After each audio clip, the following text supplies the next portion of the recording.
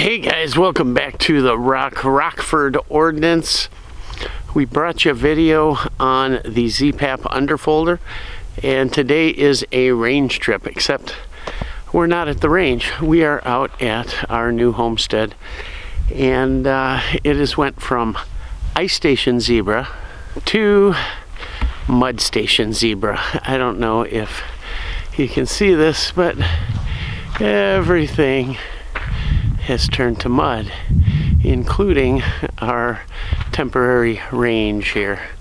So you know, we've got cornfields out there, and we've got woods back here, and of course there is ice station zebra. Yeah, it's gonna be fun. We're gonna put some rounds through it at about 25 yards, which is what Zastava supposedly sights it in at, and we're just gonna see how it runs. Just a basic run through function test kind of thing. Nothing long. Maybe see what kind of accuracy we get, but let's jump in and check it out. Well guys, we have our Zastava Underfolder here, and it came with a PMag, but we're going to see how our Bulgarian waffle mags work. We've just got some Tula in here, 25 yards offhand. See how it runs. Let's try her out. Mag fits good.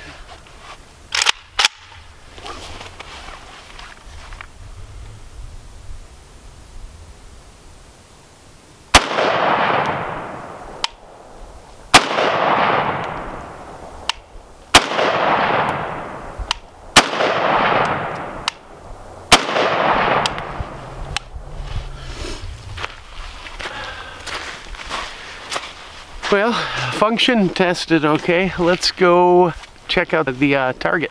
Well, the good news is it was a little off to the right. So that means we can move our sight over to the left, because from the factory it was pushed a little over to the right. So that's good news. I can center that sight a little bit. But we're gonna do one more 5-round group and see how it comes out, then we'll show them to you. All right, here goes another 5.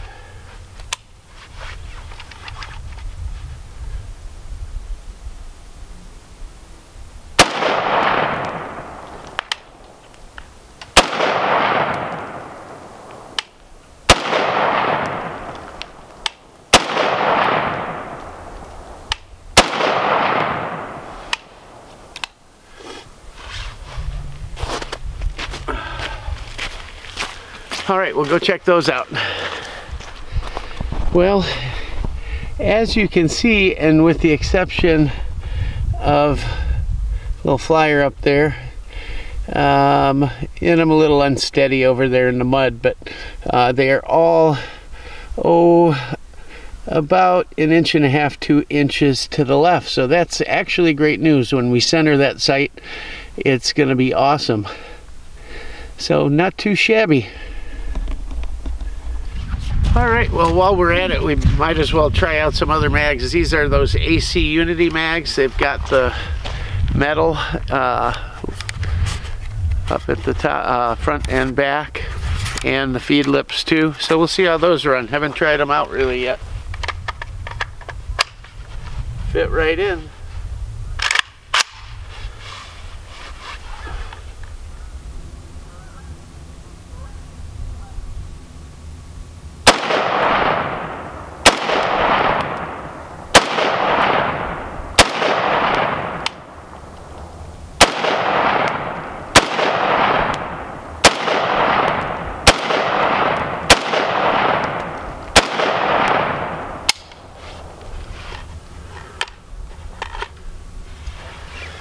Well, they ran too.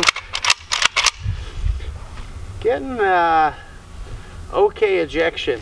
I got one sitting here. The rest are out in here.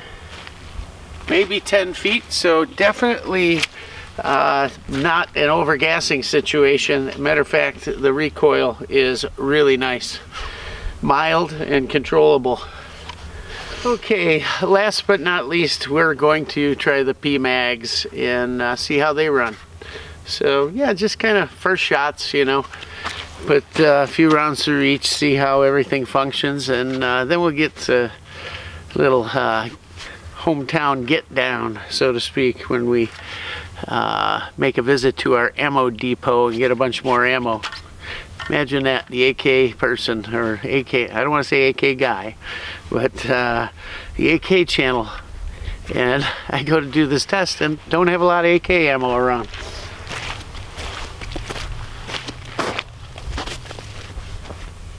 All right, let's see. Of course, fits good. Let's see how it runs.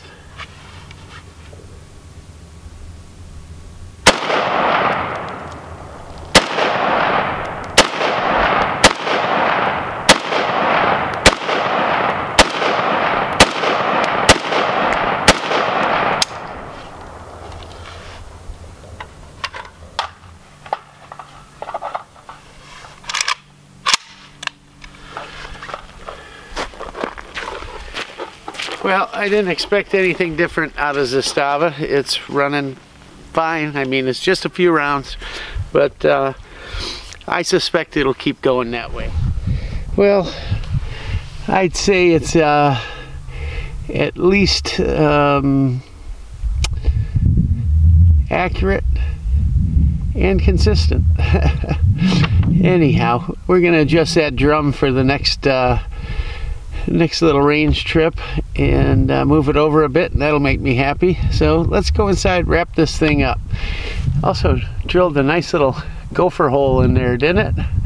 All in one.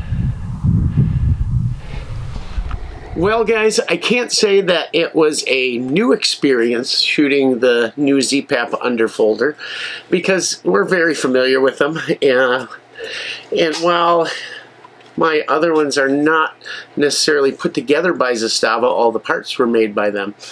So it's very familiar. And of course, it's like our Zpap fixed stock. But I do love these Underfolder stocks. This one's breaking in. It folds real easy. This is very tight back here, but it bends.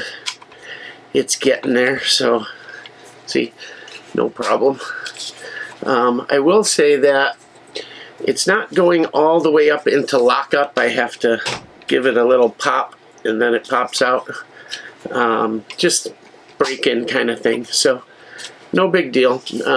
I do love the Magpul grip for comfort, you know, but for looks I like the standard military grip, and we'll probably put one on.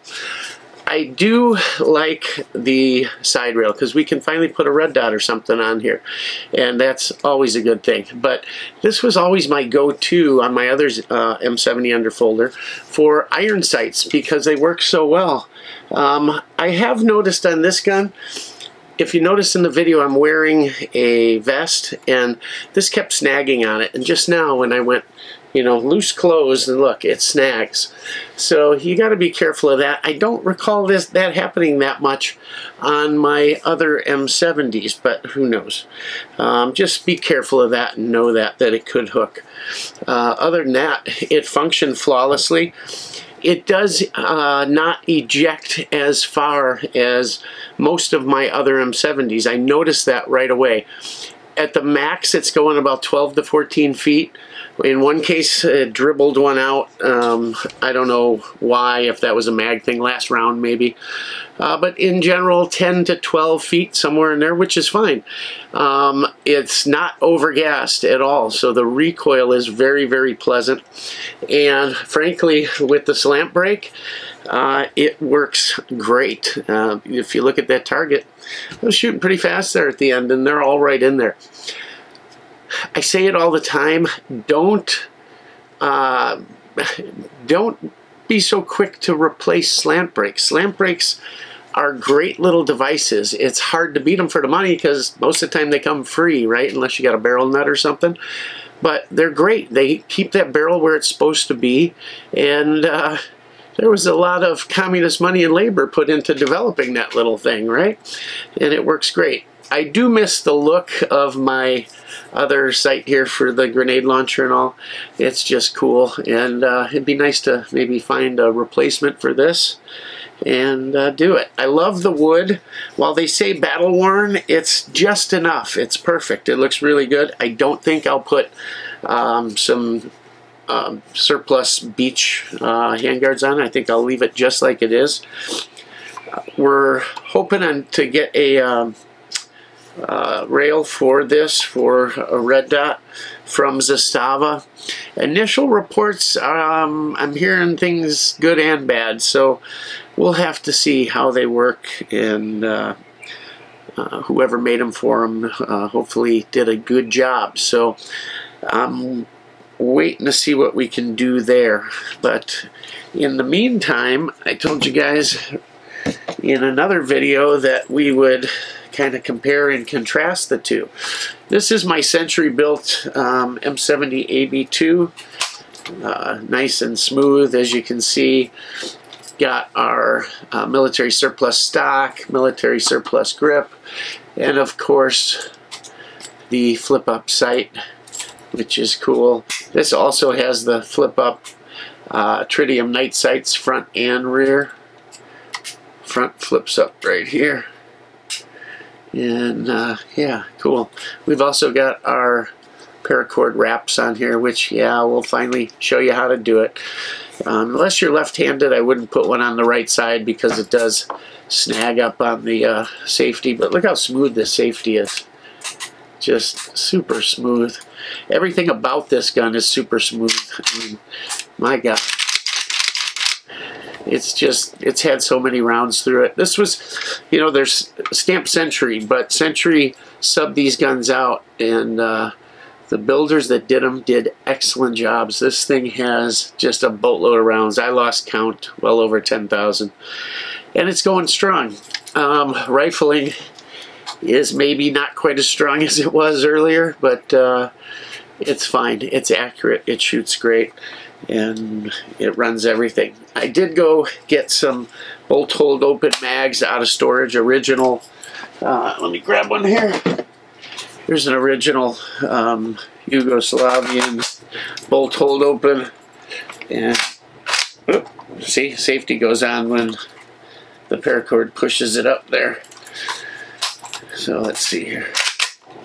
Bolt hold open, and I have not used it in the Zpap yet, but I'm sure it will fit just fine. There we go. Yep, perfect. So yeah, there we go. I liked it. The sight was pushed over to the right a little from the factory. I've heard they sight them in at 25 yards. I can't verify that because, yeah, it was on elevation-wise, but it was off to the left a little. In the video, I said right. It was off to the left, so when you're wanting to center it, you chase that front sight. So we're going to push it left, and with the little bit it's off, it should center it perfect, and that will make me very happy because my little bit of OCD would... that bugs me when it's not centered. So it'll be centered as soon as I can find my sight pusher, which, like everything else, is in storage right now. But yeah, we'll do that, and maybe it's a good time to do a sight adjustment video and show you guys. So I hope you enjoyed it. Like the bayonet lug too. Everything about it is, you know, as good as that, I'm hoping.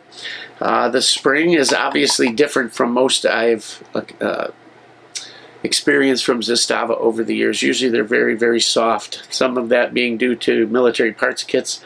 Others just, I think they make them a little softer. In that Century there, we're running an ALG spring. This we're running the stock, and we're going to leave it alone. And although it's not smooth as glass yet, it will be. It's pretty darn smooth. Seems to be cycling well, but hey, 1,000 rounds, this thing will be glass. A little lubrication. We really didn't lube it. Took it out of the box and whammo. So it's running good. I hope you guys enjoyed the video. It's one of our first ones back, sorta, and all our equipment is up and running, and we're good. I hope you like the new mic you're listening to. It's an upgrade from the old one. So yeah, I don't know. I can't hear the difference. They all sound the same to me. But yeah, that being said, keep an eye out for more videos comparison. We're going to take these two out and blast away. And make sure you check in Wednesday nights for Coffee and Kalashnikovs, because it's fun. Our live stream is awesome. 8 o'clock Central. Come check it out. Hey guys, before you go, make sure you like, comment, and subscribe down below if you're not subscribed. Even if you are, check. Make sure you still are. But and make sure you hit that little bell for notifications, and you'll get every notification for not only our videos, but our Coffee and Kalashnikovs live stream. Wednesday nights, you'll like it. It's cool. And subscribers drive this channel, as do comments. So get in there and comment. Tell us what you like or don't like about it. We have the most experience with these Yugoslavian, Serbian guns, and we love them. So I hope you do too.